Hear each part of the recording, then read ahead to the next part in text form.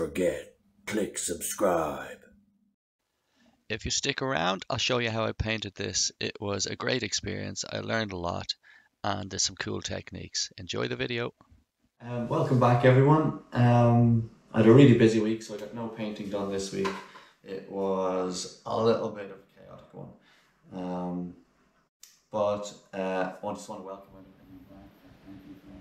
everyone back. Looking at my videos all the time.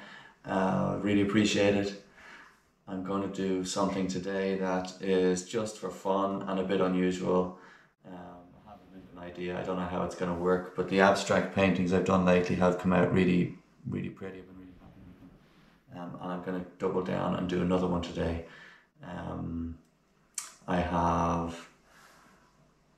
Best thing to do I can do is show you what I'm looking at. Okay, I'll take the camera over here and show you.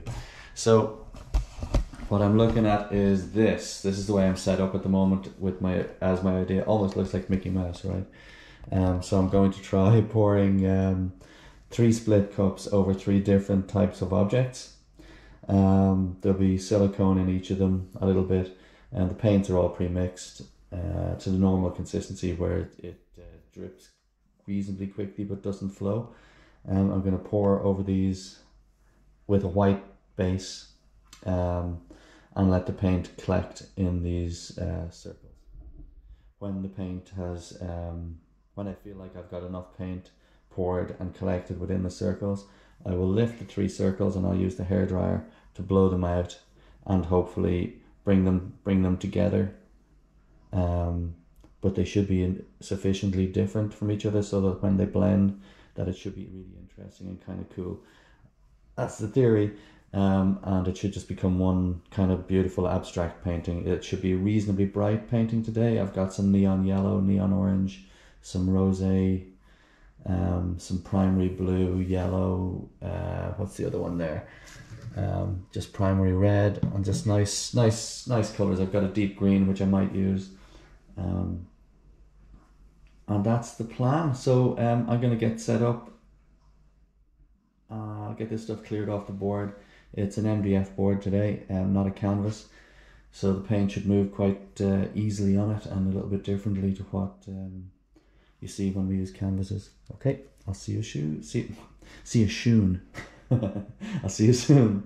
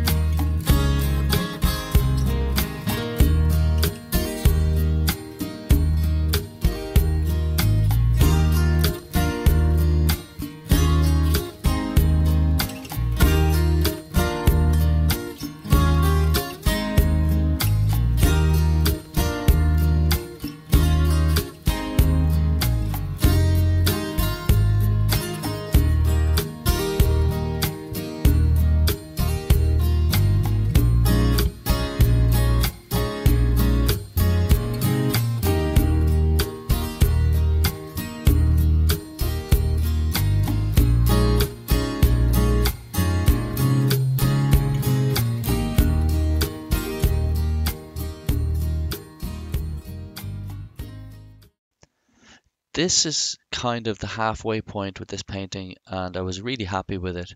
Um, what I forgot to do because I was just working away was to record what I did next, and that was after the painting had dried, I put the cutters back in place, the cookie cutters, and I poured a completely copper and a completely silver planet. I used bricks to weigh them down so that there would be no leakage into the rest of the painting, and that's what you're going to see next. What's really interesting is also when you look at the painting, you'll see the way, because I used a slightly more thick base, that the paint has cracked and split as it dried. Now, at the time, I was looking at it and I was going, oh no, sort of thing, but I actually decided to embrace it and try to go for a distressed painting, perhaps. And it was also at this time that I remembered that I had seen another artist do a translucent base, and I thought to myself that this is an opportunity to save this painting, to make it more interesting, and to give it a lovely 3D effect. Would you see me there, my hands moving around the painting, because the audio was fading in and out again, and so I was just talking about this sort of stuff. Um, excuse me. So I decided during this brief part of the video that I was going to engage a 3D base, a translucent base, which would go over the top of this. I would add new colors.